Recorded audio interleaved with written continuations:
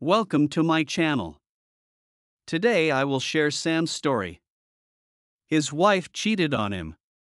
Please subscribe to our channel before we begin with the story.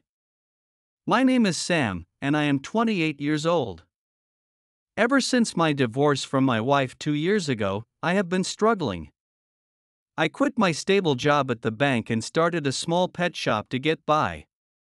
Just as I thought my life would continue aimlessly, an unexpected package completely changed everything for me. It was a daring photo album. The moment I opened it, I turned red in embarrassment.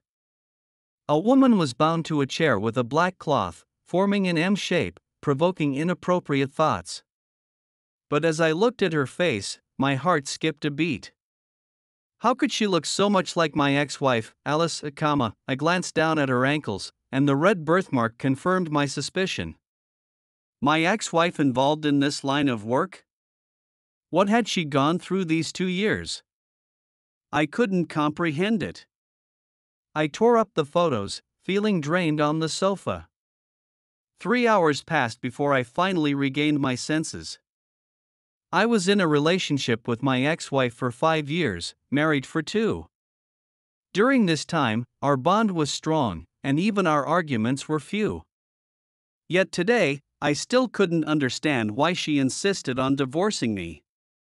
It happened 3 years ago, when I was sent on a 2-month training assignment by my company. Upon my return, my wife's attitude changed drastically. Not only did she refuse to be intimate with me, but she also threw my belongings out of the house multiple times. I tried to talk to her, but she avoided seeing me altogether. Desperate. I visited her workplace daily, but she eventually quit her job, drawing a clear line between us. 2 months later, I reluctantly agreed to the divorce. My ex-wife vanished from my life on the same day she got the divorce papers. I stared at the torn pictures, still able to see the agonized expression on my ex-wife's face, filling my heart with bitterness. I couldn't comprehend how someone as gentle and kind as her could end up in this line of work. Even if she needed money, why would she degrade herself like this? During the divorce, I left her with the car and the savings in the garage, worth nearly $2 million. Where could that money have gone? I noticed a note taped to a slightly worn hotel room keycard inside the package. Thursday at 3:30 p.m. Room 301, Palm Hotel on Queens Avenue. I'm waiting for you. My chest tightened, feeling as if I had been struck hard in the heart. The woman I loved deeply had fallen so low, and thousands of silver needles seemed to pierce me. That night, I couldn't sleep. Despite my hesitation, I decided to visit the hotel. I wanted to know why she was doing this to herself, when I stood before the hotel, I faltered. It had been 2 years, and I had no idea how she had changed. After a moment of hesitation, I didn't swipe the card but softly knocked. The door opened quickly. A woman in revealing attire rushed towards me, passionately kissing my lips. The unfamiliar taste made my heart skip a beat, and I quickly pushed her away. Irritated, I wiped my mouth and asked, "Who are you? Where's Alice?" The woman chuckled. "Alice? She's quite famous here." "I assume she's currently with a big boss," I inquired when my ex-wife would return. She leaned closer with a boneless touch, rubbing me aimlessly. Her soft lips grazed my ear. "I don't know when she'll be back, but once we're done here, she'll surely return." As she whispered, a wicked impulse surged through me. Before I could react, I caught a familiar figure in the corner of my eye. My ex-wife, startled, I quickly pushed the woman away and focused on Alice being embraced by another man, sharing a cozy moment together. As my ex-wife noticed me, she walked over, puzzled briefly before greeting me. "Sam, you actually came?" I glared at her. 2 years had passed, yet time had left no marks on her face, appearing even more delicate and charming. Filled with anger, I hoarsely shouted at her, "Alice, are you out of your mind? What are you doing?" Anxious, she hushed me, ushered the woman away, then led me into a room, closing the door with a bang. The world fell silent, but my heart couldn't find peace. She wore a sexy red dress, revealing long, fair legs accentuated by black heels, emphasizing her feminine allure. The innocent image was gone, replaced by a world-weary look. This was my initial thought. She, a graduate of a prestigious school, now stooped to such means to make a living. What was her motive? I clenched my fists, trying to keep my voice calm. "You insist on divorcing me, just to sell yourself? Alice, where did all those things I left you go? 2 million. Don't tell me you spent it all in less than 2 years." My ex-wife hesitated before casually smiling. "Once the money is mine, it's mine. What right do you have to be angry?" Her response felt like a punch in the air. Holding back my frustration, I spoke sharply. "Your parents, if they knew, they'd be heartbroken." Unfazed, my ex-wife lit a cigarette and looked out the window. "I invited you here today to discuss something else." Showing me her phone gallery, it revealed a child's face. "I found out I was pregnant right after the divorce, didn't terminate it, and this is your son, the bombshell news left me stunned." The child indeed looked identical to me. She urged me to consider a paternity test if I doubted her words. As she went on about our son, I sat on the bed, bewildered and speechless. Sensing my confusion, my ex-wife continued, "My mom isn't well and needs to stay with my brother. I have little time to raise the child. You've quit your job and started a business, so I thought you could take the child. I'll provide you with $5,000 monthly as child support, I stared at the note, feeling conflicted. If she bore the child, she must still have feelings for me. Yet, why did she abruptly divorce me and resort to such means? Was there a deeper reason behind her actions? As I became more and more excited, I grabbed my ex-wife's shoulders. "Alice, are you facing any difficulties? Tell me, let's solve them together, okay?" My ex-wife hesitated, shaking off my hand. "No difficulties. All of this was my own choice. You couldn't give me the life I wanted, so I divorced you, that's all, I couldn't accept this reality and tearfully said, "Alice, I don't believe you would become like this. You must have a reason, right? It was my fault before, but the child is innocent. Can you bear to let him grow up in a broken home?"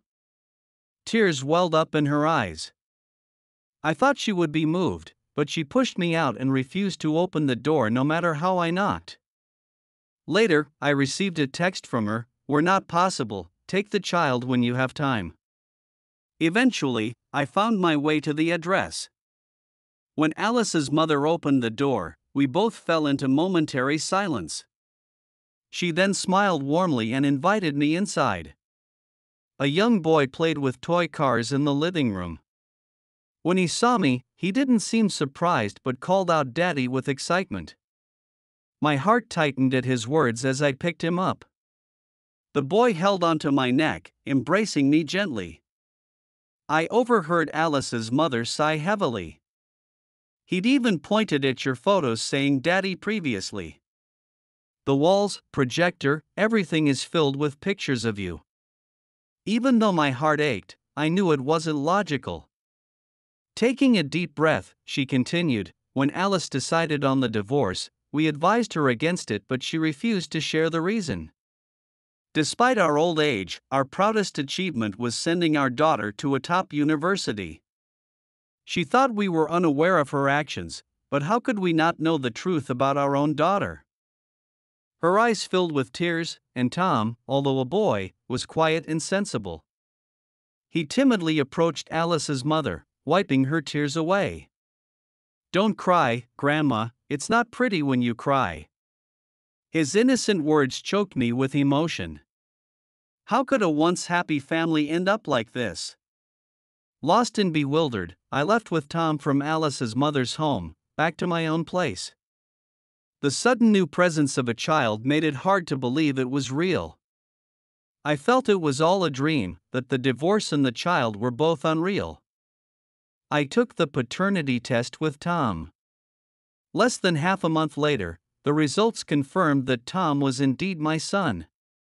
A few days without seeing his mom and grandma had left Tom restless. He demanded to see them. Worried about him, I didn't want him alone at home or at the store, fearing the cats and dogs might scare him. After much thought, I called my mom and explained everything about Tom's situation, though I omitted the details about my ex-wife's current life status. Despite this, it was a shock for both my parents. A 3-hour journey, and my dad arrived in just 2 hours. Seeing Tom, my parents were stunned. He's so much like us, my mom stared at Tom, muttering, in fact, the paternity test was unnecessary. The moment I laid eyes on Tom, I knew in my heart that he was mine. I only demanded the test because I didn't believe it. I couldn't fathom that my ex-wife, after our divorce, would willingly have a child for me. Tom hid behind me and timidly looked at my parents. I patted his back, encouraging him to get closer to my parents. However, Tom suddenly screamed and began crying hysterically, cursing and running around the house madly. "You're all bad people, you took away Mom and Grandma. I want Mom, I want Mom." In his distress, he attempted to climb the sofa but tripped and hit his head on the coffee table with a loud thud, the impact left a large bump on his forehead, turning blue and purple. Tom cried inconsolably. We tried to comfort him all afternoon, but nothing seemed to work. By nightfall, he developed a high fever. We rushed him to the hospital, where we managed to soothe him to sleep. Upon waking, his first words were a cry for his mom. This presented a dilemma for me. My mom couldn't bear to watch Tom suffer and suggested, "Sam, why don't you call the child's mom? Alice is a good girl. Regardless of any grievances between you, in times of trouble, she will surely come." I nodded, leaving the hospital room. After half a month, I mustered the courage to call my ex-wife. No response. Feeling uneasy, I called multiple times, but the calls went unanswered. Anxious, I hastily drove to the hotel where she had stayed. The receptionist sneered at me when I asked about my ex-wife. "That promiscuous woman? She checked out a week ago." "You're too late," my heart sank at that moment. I thought that having a child would mend the estranged relationship with my ex-wife. However, this revelation left me in shock. How could she be so heartless? What had transpired during those 2 months when I was away, leading my ex-wife to make such a resolute decision, lost and bewildered? I returned to the hospital. My parents, seeing my state, guessed the situation. My mother sighed but remained silent, only comforting Tom. Fortunately, Tom's youth and a few days of rest brought him back to a more tranquil state, happily spending time with my parents. I thought my life would return to normalcy, but a week later, I received news from my ex-wife. It was a message with a 1 million yuan transfer confirmation and a cold property notarization document. The document stated that after her death, all her assets would be transferred to me. Her only request was for me to take good care of our son. The shocking news left me speechless. Where was my ex-wife? Why did she suddenly entrust the child to me? And why the sudden property notarization? She was less than 30, fearful of what she might do. I immediately contacted the authorities. As time passed, my anxiety grew, and I sat in my car at 2 a.m. on the verge of a breakdown. In a daze, I received an unexpected call. "Hello?" I muttered sleepily. A somber voice responded, Sam, I'm sorry, her familiar voice jolted me awake. Urgency washed over me. Alice, is that you? Where are you? Please don't do anything rash. Let's solve our problems together. Think of Tom, he's just 2 years old. Before I could finish, my ex-wife calmly continued, Sam, my life has lost its meaning. This call is my farewell to you. I've let you down in this life. All the things I've left you were my life savings. I beg you, take care of Tom and please don't hate me. Her words brought tears to my eyes. I reassured her, Alice. Don't be impulsive. I don't hate you. Let's make things right, let's live a good life together. Before I could finish my words, a heavy object falling on the other end of the line interrupted the conversation. The signal cut off abruptly. I was left dumbfounded. My hand trembled, causing the phone to crash to the floor, shattering into pieces. It couldn't be. Alice couldn't have met with any harm. I immediately dialed the police station's number again, utilizing all my connections, and within an hour, my police acquaintance called me. Sam, there was a death in the community, and it seems to be your ex-wife, Alice, Upon arriving at the scene, the community was cordoned off with a long police line.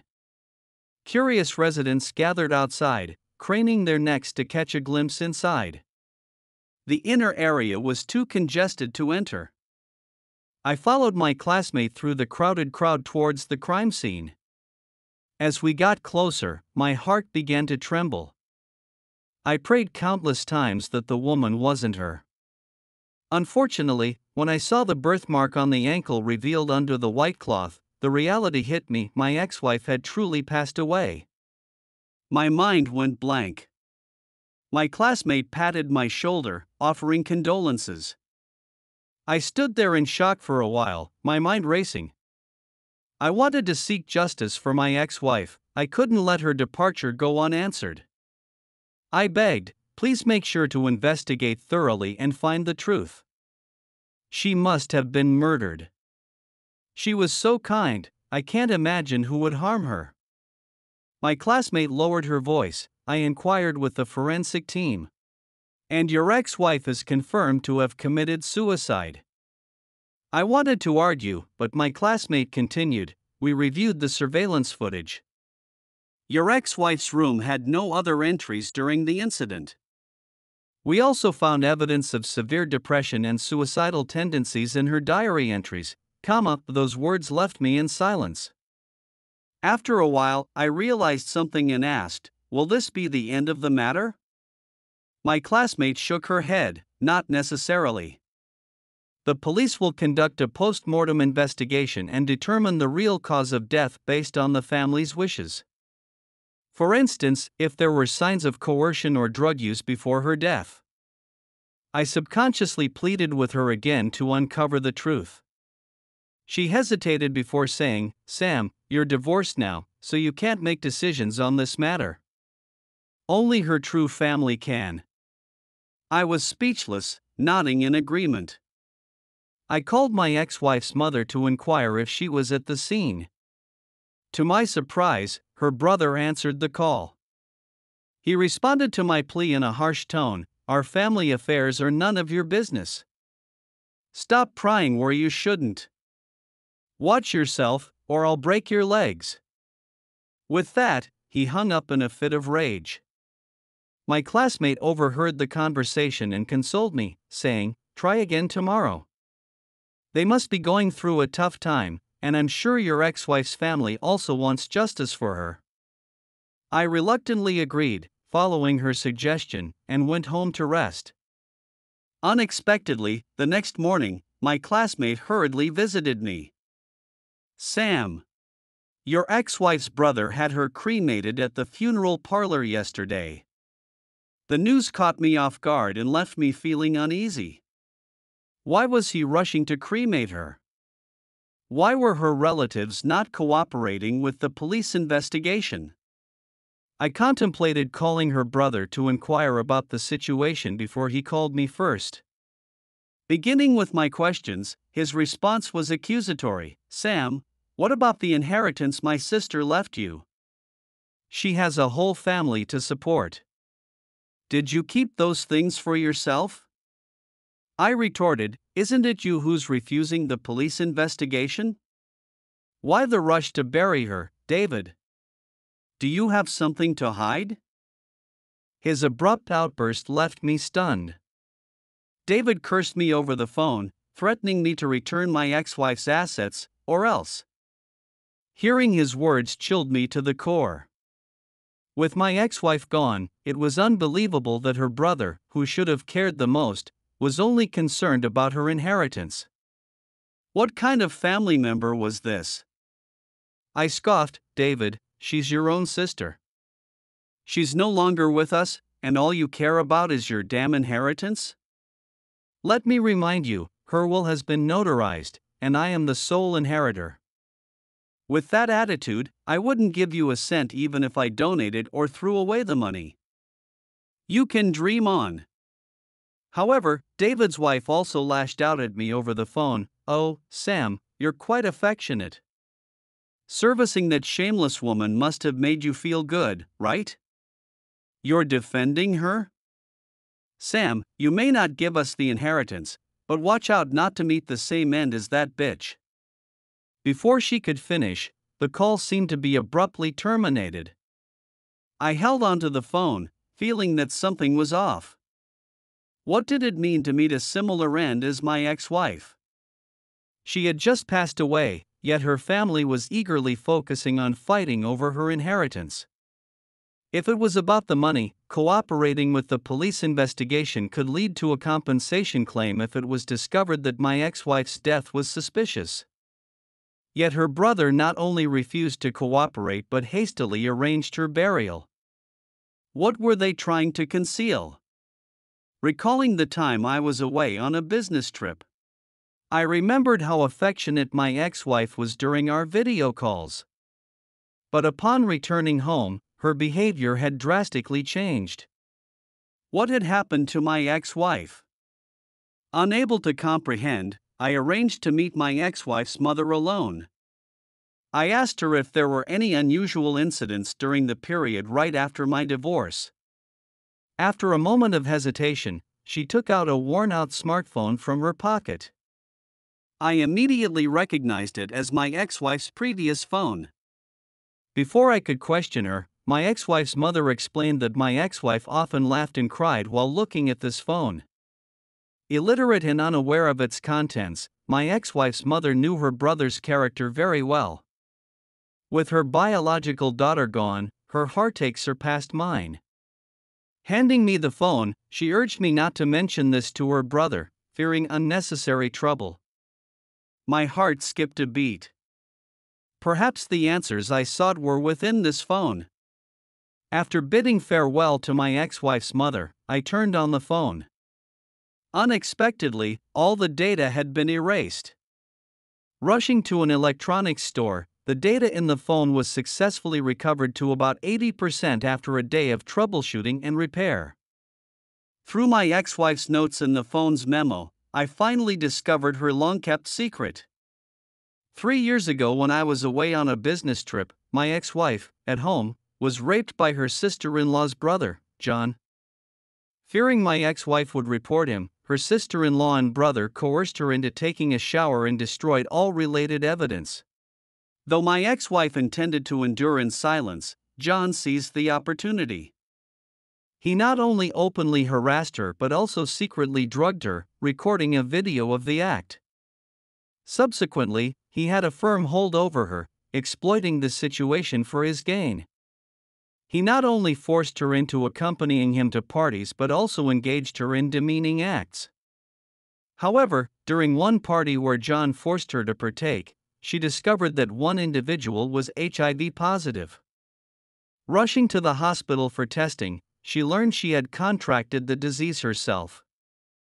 Furthermore, fate played a cruel joke on her. It was around this time that my ex-wife discovered she was pregnant. She'd always had irregular periods, but based on the timing, that child was most likely mine. So, my ex-wife, in order not to transmit HIV to me, insisted on divorcing me, secretly took the contraindication medication, and gave birth to the child. Even during this time, John threatened her multiple times to have the child aborted, which she resisted. Later on, when John learned he had contracted HIV from my ex-wife, he sought revenge on her. This led to the package being sent using her as a messenger. Learning these unbearable truths would have worsened her already severe depressive state. After arranging her affairs and leaving no way out, she chose to end her life. The truth was finally revealed. Under the scorching sun, I felt as though I was in an ice cave. I had believed I was a good husband, but facing my ex-wife's torment, I couldn't help but feel immense pain. I hadn't protected her. Had I been more perceptive, more composed at the time? I believed that things would have turned out differently. My heart ached as if it were being pricked by millions of silver needles. I took a deep breath and made a solemn decision. I must seek revenge for my wife, before taking any action. I calmed down and, accompanied by my son and parents, visited the hospital. Confirming that none of us had contracted HIV, I felt a sense of relief. I also drew up a will, leaving all my assets to my son to be guarded by my parents. They were honest people who would take good care of my son. With everything in order, I investigated John's social traces. Upon learning that he frequented a local bar, I prepared a sharp fruit knife. I was determined to make him pay for my ex-wife's death, even if it meant sacrificing my own future. Inside the bar, I watched John in the center of the dance floor. He mingled with a group of rough-looking individuals, and a few beautiful girls meekly leaned against them, letting their coarse fingers roam freely. The thought that my wife may have experienced similar treatment caused my grip on the knife to tighten with each passing moment. Eventually, the pressure grew so intense that my palm felt sore. After about an hour, John got up to use the restroom, with me quietly following behind him. Watching his back, my heart pounded with anticipation. If not for this scoundrel, my ex-wife and I might still have been a perfect family, a celestial couple. But it was all because of this scoundrel, my eyes bloodshot, I was consumed with hatred. Wanting to inflict 1,000 cuts upon him. Just as I was preparing to strike, a woman pulled me aside. Startled, I recognized her as the woman who had flirted with me at the hotel. She wore a seductive camisole and shorts and, seeing that John hadn't noticed us, she breathed a sigh of relief. "What are you planning to do?" "I've been watching you for a while," she asked. "Alice is dead, killed by John," I whispered. The woman's face paled, but after a pause, she continued, "But you shouldn't endanger yourself for scum like him, my eyes blazed, showing no mercy. "What do you want me to do then? Watch as my wife died unjustly? Do you know the life she led? Am I not a man for seeking revenge for her, The woman let out a bitter smile. I know the pain just as well. I've been deceived by John as well, and his methods are always the same, I hope that scumbag dies a painful death, but what can we do? Do you realize how many twisted forces are at play behind him? Even the thugs you saw are under his command. What good would killing him do? He's done countless vile deeds. Do you think death would be punishment for him? No. It would just be an escape, This conversation calmed me down. I held the knife, silent. The woman clasped my hands tightly in the dim light, her eyes shimmering with tears. Alice was a good person. She had even prepared for this outcome. I just want to advise you to go back for the sake of your son. Don't squander her goodwill. Believe me, they will get what they deserve, I sensed the woman's hidden message. She seemed to be gathering evidence against those scoundrels. I resisted any hasty actions, engaging in a lengthy conversation with the woman before wearily returning home. Back at home, my heart remained unsettled as I watched tears stream down my son's face. My conscience wouldn't let me forget my wife's death, but now wasn't the right time. I met with the woman every week, and she informed me that she had found crucial evidence against the criminals, who were soon to face legal consequences. I feared for her safety and did what I could to assist her. Finally, with the key evidence in hand, the police swiftly arrested the group of criminal offenders. I visited my wife's grave with my son and flowers, intending to share everything with her. However, upon arriving at the cemetery, I witnessed her brother wielding a hoe, smashing a tombstone. "You damn woman, you infected us with HIV, he shouted. "Alice, even in death, you still try to frame us, her brother and sister-in-law went berserk, destroying a tombstone into pieces. I quickly called security to restrain them and informed the police, who took the pair away. I later learned that David was diagnosed with HIV during a prison medical examination. It appeared that David and his sister-in-law, despite being cousins, had an illicit relationship, indirectly infecting the brother. This, I thought, was karma.